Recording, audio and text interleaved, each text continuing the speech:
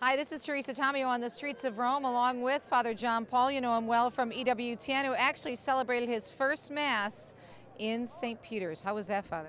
It's incredible. I've only been a priest a little more than 300 days, less than a year, 308 days to be exact. Not that I'm counting, but I looked on my app. I have a little counter.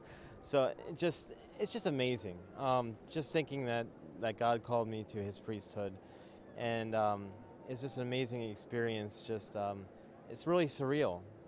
Still, even being a priest, very surreal. Isn't it surreal being here for this event, too? Yeah.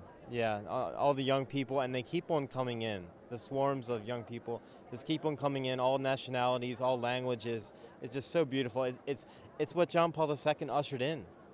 He said the young people are really, the church of the present.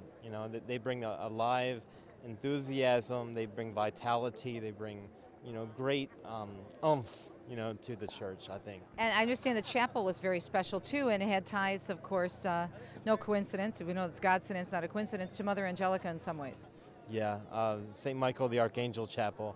And if anybody's read Raymond Arroyo's book, which I highly recommend getting, he talks about the story of how she started radio and how she came about finding the property when she went up the mountain, and she literally saw St. Michael the Archangel come down from the heavens and literally point to this property.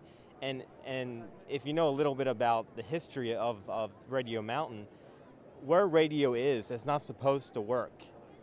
Shortwave radio stations are supposed to be near a body of water, but this radio station is up on a mountain, so the signal is not supposed really to work the way it is. So we attribute that to St. Michael the Archangel, really. Well, it's great to be here in St. Peter's Square with you, and it's been great to cover reports from the streets of Rome. And for all of our coverage, stay right here for the latest and the greatest information on the canonization. And don't forget to check us out online on EWTN.com for all of the programming.